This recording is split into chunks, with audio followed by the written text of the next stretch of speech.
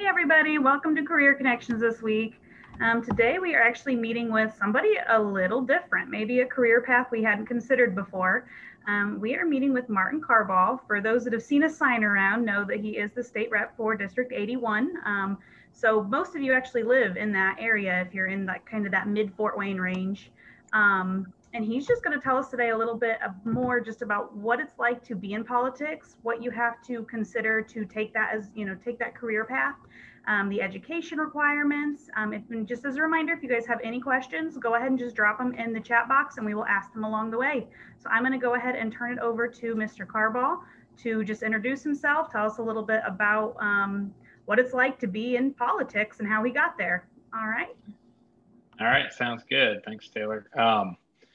So like you said, I'm Martin Carbaugh. I represent a big part of Fort Wayne in the state house. Each district on the House side, because we have a House and Senate, on the House side, we represent 1/100th of the state. So approximately 10 years ago, when we did the census in 2010, they redistricted. I wasn't elected back then, but they redistricted everything so that all the districts had equal number of population, people living in it, which is about 65,000. Well, my district has shifted and more people, I think, have moved in than moved out. And there's been some new housing development. So I probably today represent closer to 70,000 people, but yet the state population is 67. So what you'll find is this year, one of the things we're going to do is redistrict. So hopefully I get to keep all of you in the district, but anyway, we'll redraw the lines to make sure everybody represents 1/100th of the state. So, you asked what it's like to be a state rep. Well, it can be a very rewarding and very frustrating type of job. And it's a very busy job. We are in Indiana a part-time legislature. So what that means is I have a regular normal job like anybody else. And then when we have session, then I go to Indianapolis. During session, we're usually down there Monday through Thursday, and that starts in January. And we'll go this year. We're scheduled to end at the end of April, although because of COVID, because what we anticipate will be kind of a difficult start and stop type of year if people start getting the virus. We've been told that it would be best if we did not make any plans to be anywhere else through maybe May and June. So we hope that doesn't happen, but it could, and that's also one of the features of being an elected representative. I'm your hired hand as your state representative. I'm down there casting votes on various bills that are going to affect the lives of all Hoosiers. But specifically, when I'm down there voting, I'm thinking about how's it going to affect people like you and like me and our neighbors and family and friends. And so I bring my perspective and my background and our shared interests here in Fort Wayne down to Indianapolis and try to help make the best laws possible for us and for the entire state. I'm gonna look here in the corner. I got my chat up and there was a question here. Where is your office located? Do you get paid for your position? Good question. My office, my state rep office is in Indianapolis at the State House. We do not have any local offices. You see that at the federal level where your congressman has district offices in different parts of his district. Senators will have district offices. Your state representatives and state senators don't have local offices. When people need to get a hold of me on state rep items, typically they'll call into my office in Indy, and I do have a full-time legislative assistant. My assistant has 3 different state representatives that he serves throughout the year, and he fields those calls. I also get direct messages through social media. Some people have my phone number from in the district and will give me a call, and I try to help as much as possible, but I really do lean, again, being the part-time legislature, we lean on our staff, and we have amazing staff down there that help, excuse me, the constituents' questions get solved much quicker than I could on my own. They've got great relationships with different state organizations and state departments and help connect people with benefits. During the COVID, the start of the COVID thing was right after session was over with this year. We saw a huge influx, obviously, of unemployment. people filing unemployment benefits. And so there were several cases of people who had reached out either directly to me or to my office, and we'd help them through with DWD, Department of Workforce Development, on how to get their unemployment benefits that they qualified for. And there was a couple of sticky situations that kind of took me stepping in and throwing a little bit of weight around to try to get things figured out. We had some systems issues. We went from processing a few thousand unemployment benefits in a month to hundreds of thousands overnight. And so because we were at a point where we were only doing a certain amount, DWD, to their credit, to save taxpayer money, they lowered their staff over time because we had such low unemployment. And then unemployment, boom, overnight just went way up. And so we had to hire a lot of people, and then they were working from home and needing training. So it was a really, really tenuous time. I think we've done as well as we could have compared to other states. And then, do I get paid for my position? I do. So there is a salary associated with being a state rep. It's nothing you'd quit a job for. But they do provide some health insurance benefits and retirement benefits. And then you get what they call a per diem when you're in session. And the per diem as a daily amount, and really all of our pay is tied to judges' pay. They did that years ago in a budget. And that per diem is to help us pay for expenses. During session, I'm staying in a hotel every night. I'm down in Indianapolis. So there's some expenses involved there that the per diem is there. I'm buying my own meals a lot of times.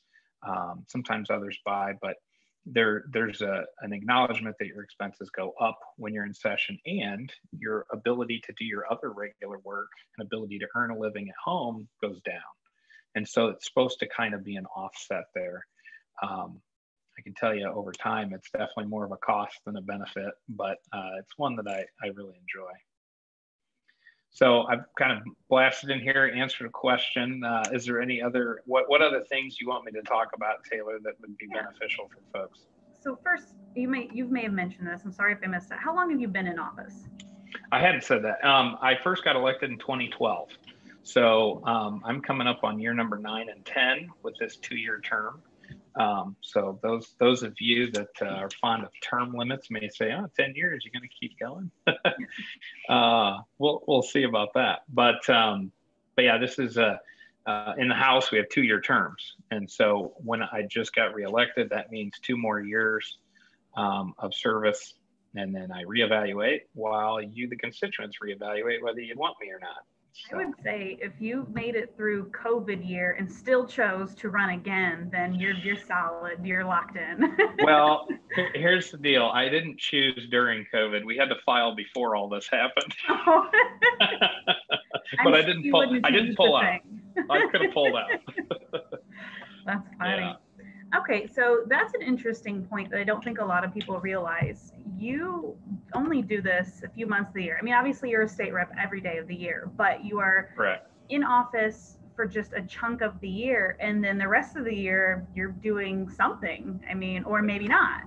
Are you employed otherwise, or what does that look like? Yeah, so, and I'll speak for myself and give you an idea of some of the other folks that I serve with around the state, what they do. But I'm 41 years old. I've got a full-time job. I'm not a career politician, don't want to be. I've been a financial advisor and insurance advisor since 2001. So I've continued to do that, continued to grow my business when I'm not in session. Don't do a ton of growing during session. But there are a lot of folks down there at the State House that are retired. Some of our more senior members have gotten past their full career, and this is a way for them to serve the community and give back. There are a couple, I think, that kind of make this a little bit more of a full-time gig. I'll say those folks are located physically much closer to the State House. And so it's much easier to kind of find things to do all the time with this job when you're a little closer in proximity to the State House, I think. But, over the years, I've gotten involved with national organizations. There's a national council of Insurance Legislators that I'm a vice chair of a committee there, and I pushed, they make model laws. So in other words, in this case, we passed a law in Indiana. I authored a bill to expand short-term health insurance and improve the benefits of those. And I took that as a model to this national group. This national group is comprised of senators and representatives from all over the country that work on insurance issues. And that's why it's the National Council of Insurance Legislators. And so took my bill that we passed in Indiana to that group as, here's something we should consider as a national model. And I'm excited to say this summer that passed. I attended the meeting via Zoom. So one of the first Zoom passed bills there. But anyway, that doesn't make law, those things, but that gives those senators and reps in other states where maybe they haven't changed their short-term plans a good starting point or blueprint on how, if we want to do this as a state, how can we do it? What's been successful elsewhere? And so those types of groups, and there are others I'm a part of, are a lot of fun to be a part of, in that you get to learn about other states. How have they tackled similar problems that we've had? And maybe how have they tackled it and maybe made some mistakes, and then we can avoid it. And then also, what have we done that's maybe been a leader in the nation that we can then have a bigger impact in our country. So those types of things, when you consider there's 3 of those meetings, 3 per year, and they're usually 3 to 4 days travel across the country, different places. So you've got those meetings that you can choose to get involved with. Now, granted, there's going to be interim study meetings within the State House. So topics sometimes come up during session that we don't have consensus on, but we all recognize it's something that we really should do a little more investigating, really should study some more, maybe take more testimony before we head down a path to change a law or create a law. And so they always call them summer study committees. They usually happen in the fall. But I like to say anytime you're not in session, it feels like summer. So, so there's summer study committees. The whole idea is to study when we're not meeting passing laws. And you can dive deeper. You can take more testimony. You can ask more in-depth questions. You can hear from a lot more folks that are affected by whatever it is that you're studying. So a lot of times things come out of those meetings that then get filed as bills the next year. And that's where a lot of good laws come out of, is those deeper dives. Another thing I can say too, as far as many of the bills I've passed have come from conversations with constituents. Oftentimes, your experience and your day-to-day life is going to be different than mine. It's going to be different than my neighbors. And those conversations about, here's something that's kind of getting in the way of business or getting in the way of, us personally, that the state could change. Sometimes I don't even know about it till I hear about it from people. So I always encourage communication on that. And those are some of the most rewarding ones, to kind of take a problem, maybe unknown to many people, make it known, and then find a solution. Those are good. I will say that, I work for Easter Seals Arc, obviously, and, we'll hear about bills and different things that are going through, and we're constantly encouraged, call your rep, call down to the State House, let them know what you're thinking, how this will benefit you as the people they're representing. So absolutely, that's definitely true that, you listen, you have to, because, you can't see the whole world and just what you see every day. So that's exactly right. And I see that, and I know many of my colleagues do, as a requirement of the job. Actually, I find it a fun part of the job, in not necessarily hearing how things are bad for people, but what are some things that maybe I don't know about that I can work on. And some people will say, well, I don't want to bother you. It's not a bother. It's what you hire me to do. I guess even whether you voted for me or not, I am the hired guy by some people. Most people I talk to, unless they volunteer it right up front, I don't know if they voted for me or not. And I never ask. I don't necessarily care, because I represent everyone, and really just enjoy learning about everyone's situation. I did notice a question popped up. Do you have specialized committees you participate on? That's a great question. I do. We all do. Typically, we're assigned to 2 to 3 committees. Every now and again, you'll have a rep that's on 4. I am chair of the Insurance and Financial Institutions Committee. And that's kind of new in that I've been chair of the insurance committee for the last 4 or 5 years now, I believe. But this year they're combining the Financial Institutions Committee with insurance, and I was made the chair of that. So that's kind of an extra neat responsibility I'll have. That just means I'll have more bills assigned to me and more decisions to make. And then I sit on 2 other committees. I sit newly this year for the first time. I'll be on the Education Committee. And I also sit on Employment, Labor, and Pensions Committee. And with my work in my regular life, financial advising and working with many people with their financial plans, I've run across a lot of state pensions and really came into the job the first time I got elected. I knew a lot about the state pension. And what's interesting, again, it's a part-time legislature. People have jobs all over the state, many different areas. A lot of people say, oh, they're all attorneys. Actually, there's very few attorneys in the state house anymore.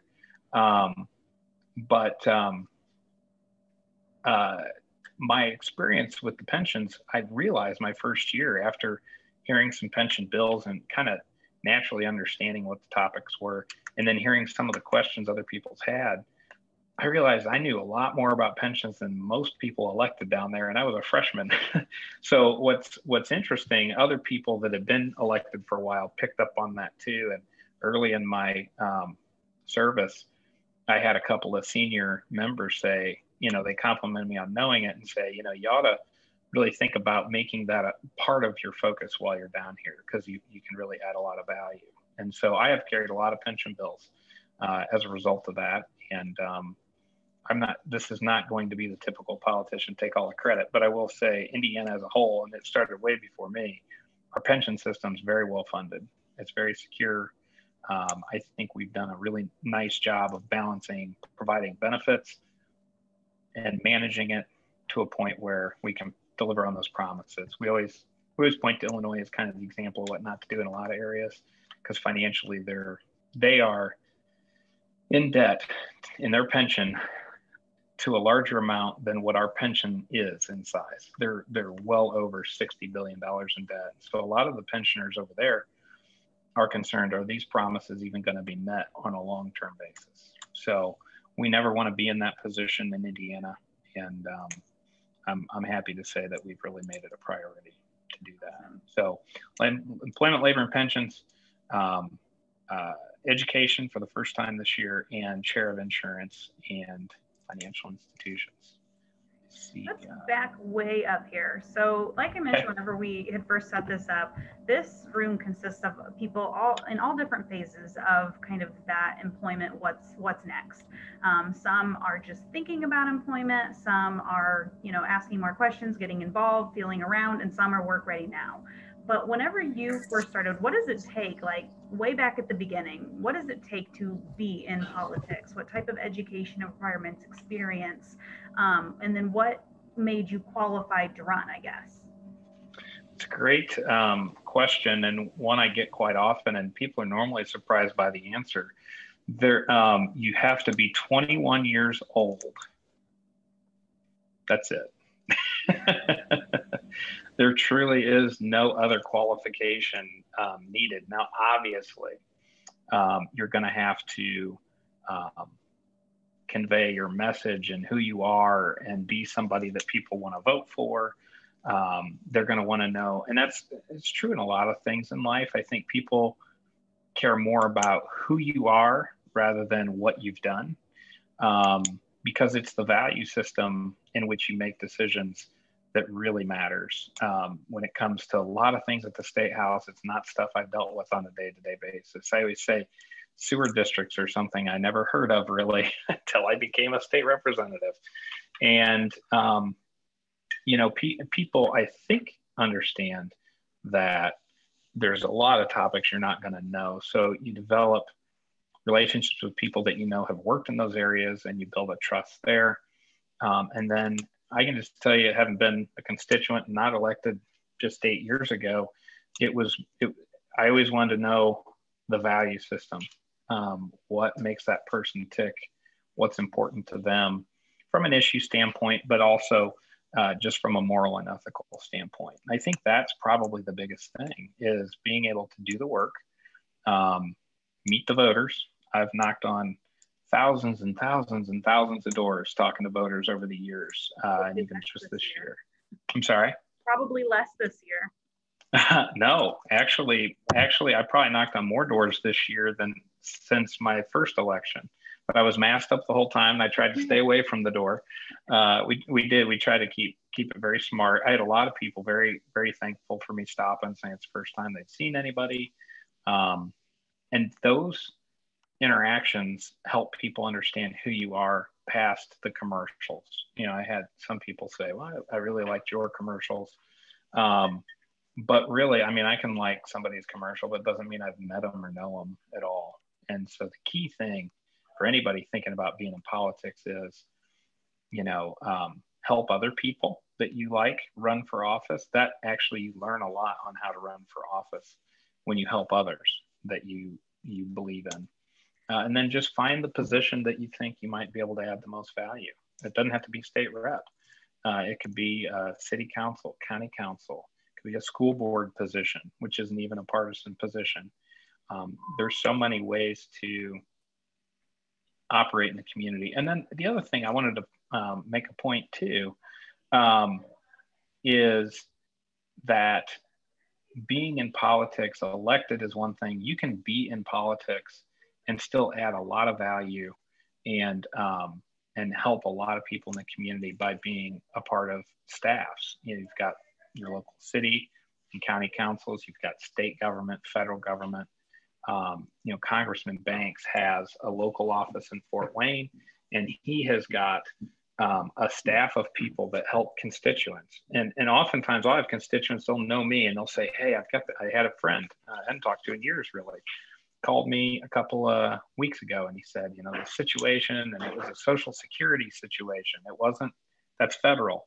So I said, well, I don't know that there's a lot we can do, but I'm going to have my legislative assistant reach out to you and give them a little bit of the background. And then we'll connect you up with Congressman Banks' office, Senator Todd Young's office, and see if there isn't something that we can help you out with. So those people that aren't elected but serve on those different offices, they provide an invaluable service to the community by how they're able to help the constituents. So there's a lot. And then, lobbyists get a really bad name, and there are bad lobbyists. But all lobbying means is you are lobbying, or you are encouraging elected representatives to do something for a group of interested people. And so, there are people down there that I get along with really well that have the interests of Easter Seals Arc in mind when they talk to me. What you find within the lobbying community is there's some really good people that are there representing their clients, because their client, Taylor can't come down to the State House and talk to me about what Easter Seals Arc wants. She's busy working. She's busy doing the work. So you have to have that person that understands what Taylor and all the others at Easter Seals are doing in the community to explain it to me, so that I can understand when I'm voting on a bill that's going to affect Easter Seals, this is what the possible ramifications are. So there's so many different ways of being involved in government and making an impact in the community that doesn't involve running for office, but can be just as or more impactful, just depending. Just picking up the phone and calling, it does make a difference. Oh, 100%. We don't get a ton of calls. I mean, if we get a hot button issue, of course we will on that issue. But I find out if I'm not at the State House, my legislative assistant will let me know if people call and have an issue, and then I'll reach out if it's something I need to be involved in. A lot of times they can take it, but we get notified of that. And for those that can, the in-person meeting is really good. Now that's obviously really difficult these days. But even setting up Zoom meetings and such is sometimes possible depending upon schedule. Okay, so some of the more broad employment questions that we just usually ask whenever we're talking to employers. Well, number one, what's your favorite part of what you do in politics or as the state rep? Not campaigning, I can tell you that. No, part of the campaigning I really like. It's just the time commitment to it. Now, the thing I really do enjoy is the community help, the ability to take someone in a rough situation because they can't navigate some of these government systems and help them get any benefits that are required or not required that they qualify for, and to help bad situations turn into good situations. You know, sometimes what we do down there seems kind of tedious at times, but almost every one of the bills that we pass, it's going to mean something to somebody. And so that service aspect of it is really the thing that I enjoy the most. Yeah, I was just explaining that to somebody earlier today. You know, the higher up you go, you don't get to see everybody and talk to everybody day to day, but, you know, you're affecting things on the larger scale. So, you know, you don't get to do the fun parts as much, but you still get to have that positive impact. And, you know, that kind of makes things worth it. So, yeah. And then on the flip side of that, and I feel like I might know the answer to this already just because I've seen some of the campaigning and some of the commercials and yeah, what's your least favorite part of this of being a state rep? That yeah, it's tough. I mean, I had an especially contentious race this year, and the tough part, I mean, I'm a big boy, I can handle it. I mean, the negative stuff that was out there was either a mischaracterization or a lie. I can handle that. I met enough people on the doorstep, they understood that was the case as well. I think that's why I won. But seeing what that does to the family, I know it frustrated the heck out of my wife and me by the end. But kept the kids mostly away from it. We don't watch a ton of the local TV with them. But then what was interesting is I do a lot, part of my business, I do health insurance and help seniors and folks that are on Medicare or Medicare and Medicaid sign up for insurance. And that season starts October 15th and goes to December 7th. Well, right in the middle of that's an election. So it was really interesting during and especially after the election. I would meet people, and many live in the district, so they're also constituents. They come in and they were like, man, I got so mad at that TV when I saw these negative ads. And I kind of laughed it off and said, yeah, it's just, it is what it is. I guess it's a part of it. Unfortunately, it's a part of it. But tried to stay above that, and it worked out. But that's probably the least favorite, is just how the whole job can affect family. Probably closely second to that is the time away from family. And that's where every 2 years, I think for some people, it seems like it's such an easy decision. You just keep running if you win, right? But it really is a thoughtful decision every 2 years. Do we want to do another? You said you're away for a couple months at a time, and you have kids, so that would be a hard choice, definitely. I mean, I get to come home. I come home Thursday nights, and I've got 3-day weekends: Friday, Saturday, Sunday, but then right back down on Monday. So it's tough, and the kids are getting older, and they're understanding it more, and thankfully they're missing me. They're not excited about me leaving. Yeah, I totally get that. I have a parent who does the same thing, goes away 5 days a week, comes back on the weekends and tries to get 5 days in 2 days and does it again. Yeah. It's worth the cause. It's worth what they're doing it for. So, all right. And then just kind of, it's a very normal question for these career connections usually, but for this, it's a little different. What about a uniform? Could I be a state rep and show up in my pajamas and that would be A-okay? Or what does that look like?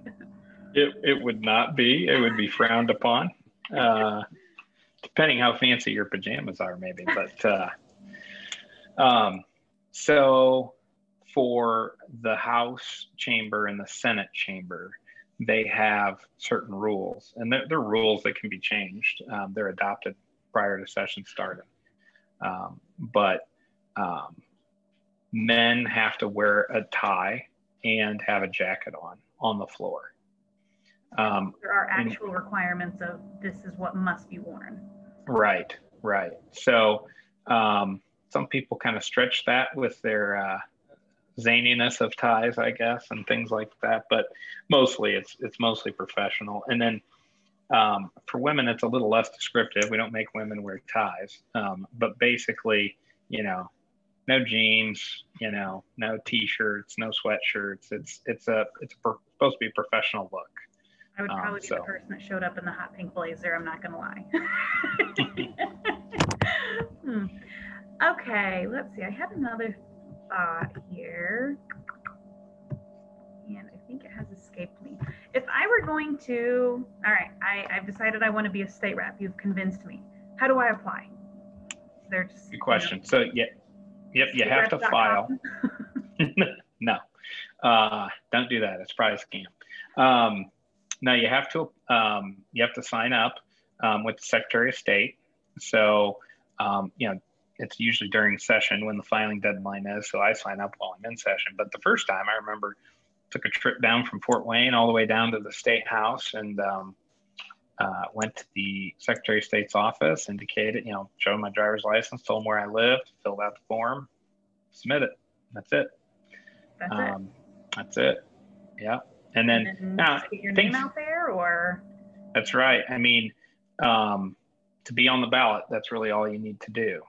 Some offices, as you go higher, require signatures. You have to have so many people sign to say that, yes, we want them on the ballot or her on the ballot.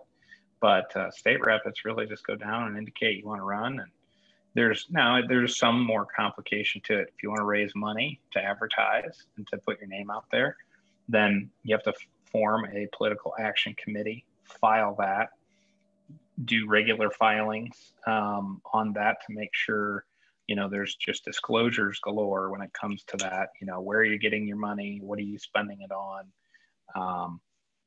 There are some restrictions. Every state is different too. That's something you have to take a look at no matter what state you're in. You have to take a look at what their rules are for that, what you can spend it on, what the disclosures are. If you guys ever notice, there's a little thing at the bottom, paid for and authorized by, votecarbaugh.com is the name of my committee. I just use my website as the name of the committee. A lot of people's, it's like Friends of Martin Carbaugh. But anyway, that you have to do reports. But if you don't have that disclosure on your items, save for a couple of exceptions, then that's a violation. You could pay a penalty for that. You could pay a fine. So the whole idea when they passed a lot of those laws is they want folks to know who is paying for what, so that, is this some side group that's putting all the money into the campaign by paying for all the signs and stuff, or is this being paid for by the committee? And then if it's being paid for by the committee, you can go and look, well, where does the committee raise their money? Where have they gotten their financial backing? And so it's all about just being transparent and open, which I think is the most important. A lot of people will talk about, I just wish we could get money out of politics, with all the advertising and all that. It's obscene the amount of money spent. So the problem is Supreme Court said that's not really the case, that money is speech. So that's just not feasible. It's not going to happen. I think it's most important to have disclosure more than limits. If you know where stuff is coming, I think that's more important than limiting. I'll give you an example. So for instance, when I ran the first time, there was a couple of groups. There was a group called Americans for Prosperity, and then there's the Indiana Family Institute. They put out, I think they each did 3 or 4 mailers, either against my opponent or for me. But I didn't know about it until they were in the mailbox. They didn't consult with me. They're not allowed to, first of all. And I can tell you some of the stuff they put on there, I think I agreed with most of it, but I don't know that that would have been my first message to people, but that's what they were putting out there. So as a candidate, I'd much rather that I have control on what the messaging is. So sometimes when you see, and you have to look too, some of the nasty TV commercials, you have to look and see who paid for them. So sometimes there's some really nasty ones, and then it's like some side group you've never heard of. And there are times where a candidate gets blamed for all the negative ad. It's not up to them. It's this other group that's doing it on their own. So kind of went down a tangent there, but it's interesting, the money side of politics and how it all works. That's an important piece. I mean, if you're going to get into it, you really got to know what you're getting into, and while making the difference, certainly I think is a positive thing, and probably the main reason most people get into it. You have to know the good, the bad, and the ugly that goes with it, because once you're in, you're in. Like if you decided of June of next year, all right, nuts to this, I'm out. Could you do that, or would you have to stick out your 2 terms? Or I mean, what would that look like? No, you can quit anytime. It's frowned upon if you've made a commitment for 2 years. But there can be reasons, there could be a death in the family, and it's just not feasible for you to be gone 3, 4, 5 months out of the year. Lots of things can pop up. If that happens, then the way we do it in Indiana, so let's say I would resign in June, like you said. That's not the plan. I know this is being recorded. But let's say I did. And what then happens is all the party that I'm affiliated with, their representatives that live in my district that represent precincts, which precincts are just little areas of the different parts of the town. Anybody who lives in or represents precincts in my district, they would get together. There'd be a period for people to file. But they would have a caucus, a political caucus, and then anybody who lives in my district could run in that caucus. And those precinct committeemen choose who would be my successor. So this just happened recently, shortly after the election. It was up, I can't remember the district number, but many of us will remember Marlon Stutzman as our congressman. Well, he was before Jim Banks. So he was also a state rep and a senator prior to that. Well, his wife 2 years ago got elected to be a state representative up in their area. It's north of here for the first time. And Christy did a great job her first 2 years, and she won re-election. And she's had, they bought Amish acres, and things with all the shutdowns and all that have been very tight and difficult in their business life. And so with no end in sight to that, she had made a post on Facebook about, I can't, she owes it to her employees and the business and all that and her family to spend more time on that, and does not now have the time to dedicate and do a good job for the people who she's supposed to represent. So she resigned, and just recently a lady by the name of Joanna King won that caucus. And so now she'll become a state representative for 2 years. And, but then we'll be up for re-election in 2022. And then just real quick, just because, I want to respect everybody's time. What does a normal day in session look like? I mean, what would that job look like for me come session? If you were a state rep? Well, that's a really interesting question this year. Being COVID, because everything's going to change. But your typical, first of all, there isn't any typical day in Indy, because you have meetings that can kind of happen at all different times. Committees meet. They have a regular basis of when they meet. So for me, I'm going to just give you a little bit of what last year was like. Last year, session starts on Monday at 1:30. And so I would get up, pack, head down to Indy in time for session.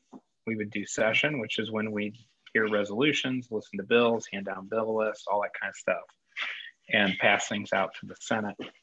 And then once session's over with, you're on your own until the next day.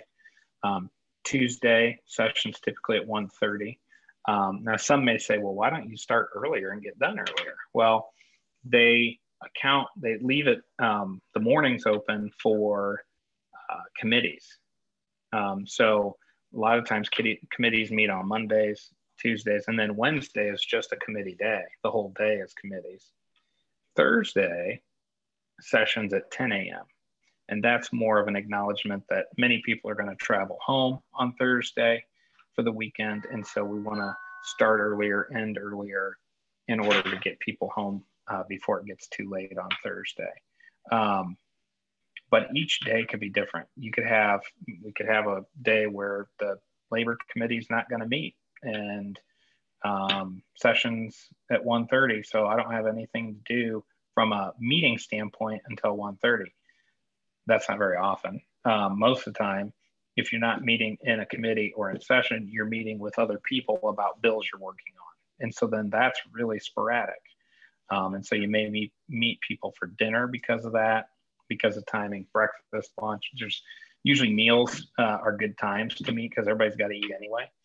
And that's a good time to discuss things, but it's kind of throughout the day. Now this year, they're talking about having much less session days so that we can have more committee days, not necessarily to hear more bills and pass more laws, but we're only going to have 2 committee rooms where normally we'd have 4 or 5.